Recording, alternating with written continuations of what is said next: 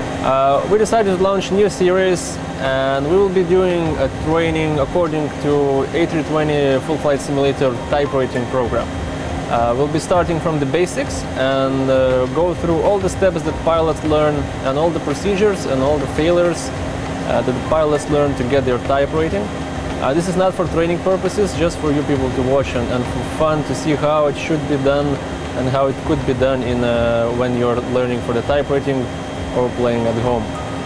The first lesson will be just the start, pre-flight procedures, cockpit preparation, taxi, before takeoff procedures. After that we'll get into more detail and some failures on engine start and so on, takeoff, climb, step by step, and then it will get gradually more and more difficult. We'll have 12 lessons in all. This is the same amount that all the pilots have when they're studying their type rating. So we start with the first lesson. Keep watching. So the first thing the co-pilot or pilot non-flying for the flight does in the cockpit is test various levers so nothing would move when the power will be on. So the first thing is first engine master switches. Check off. All right. Mode selector. Mode selector normal. Normal. Landing gear lever. Landing gear lever down. Down. And then wipers.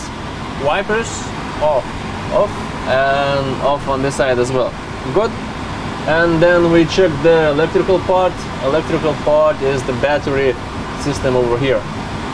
We check the voltage. It should be more than 25.5 volts on each battery.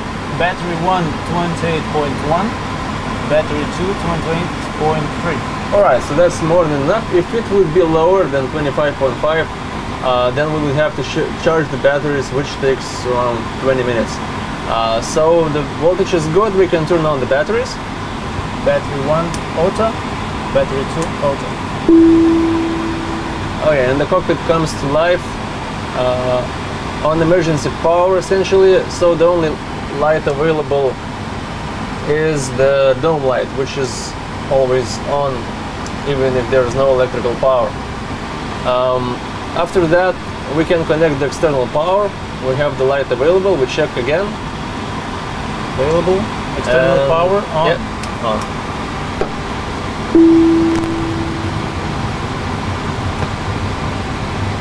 Okay, so we have everything lit up. The monitors are warming up. We can turn on the displays, and these will be enough for now. Okay, so after the electrical part, the first thing is to start the APU. Before starting the APU, we check the fly warning.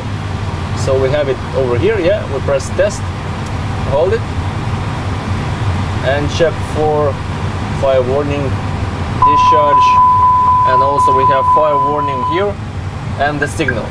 So it's good. We can start the APU. So we turn on the APU master switch, and just a moment we'll go. Yeah, we have the APU showing here, and we'll click start.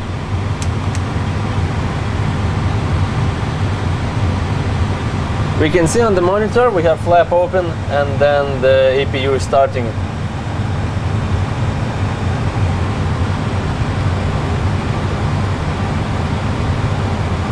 Okay, we have the available written here and also here, so APU is started and available. We can also check the electrical page and see that we have external power and we have APU. We'll stay for on external power as long as possible, just to save up the APU and save up the maintenance costs. But we can turn on the APU bleed. So APU bleed is here. We can pump air into the cabin. Turn it on. And then in the bleed page, we see that APU is connected into the system, and we have hot air 100 degrees, 105 degrees, 10 from the APU pumping. This is the duct temperature pumping into the cabin. And on the conditioning page we can see the cockpit and cabin forward and aft is now 14 degrees, and hot air from the APU is pumping in all the 3 cabins and is now at 52 degrees, and the temperature is rising rapidly in the aircraft for the passengers. After APU bleed is started, we turn on the cockpit lights. So we have a couple of switches here, floodlight here and overhead integral light here. We can also turn on all the monitors, so navigation display, primary flight display,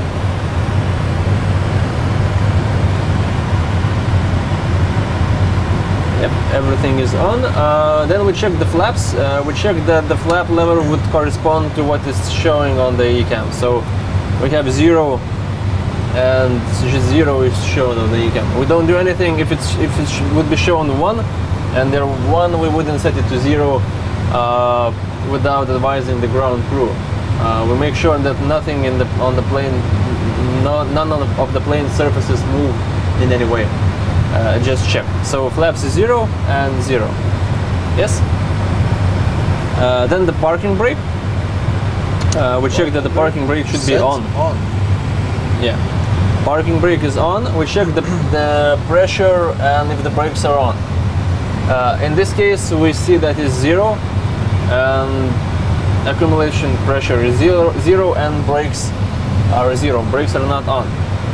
That means that the brakes discharged overnight and we need to charge it. And we do that with the electrical hydraulic pump, with hydraulic view, and we turn on the electrical hydraulic pump on the overhead. Go ahead. Okay. And we can see the connection from yellow to green. And here we can see the pressure is coming back. Should be in the green zone, is in the green zone, brakes are on, we can turn off the pump. So we can turn it off again, press it harder, and yeah, good. And we check the hydraulics panel, pump is off and there is no connection, so we're good. We can continue further on. And we continue with the probe heat. We check that the probe heat is in auto, so it's not on, so that means that it is auto. Yeah. Then air conditioning panel. We check that the cross bleed would be auto. So this switch, yeah. Pack flow, low, normal, or high. When the APU is on, it is automatically put in high. When the engines are on, it could be normal or low. Low is used if there are less than 115 passengers aboard, something like that, and normal in all other operations. High if there is exceptionally warm, hot, or humid air in the plane. So no white lights, so it's good. Then we check the electrical panel. There should be no white lights except the amber lights on generators. After the air conditioning and electrical panels, we go back to the ECAM, press recall for 3 seconds, see that it's written normal. If there would be any messages left on the previous flight, any errors, something wrong with the equipment, it would show. So we know that everything was good on the previous flight as well. Then we check the oxygen pressure, hydraulic quantity, and engine oil quantity on the ECAM. So oxygen pressure is on the door page. You can see it here, 1850, 1850 psi, that's good. Then we go to hydraulic, check that these 3 arrows are in the green area. Then we go to engine and check that the oil quantity is also enough. So we have maximum 20, so that's good. After that, we check that the emergency equipment is on board. We check the landing gear pins and covers are on board. We check the repellent and circuit breakers if everything is in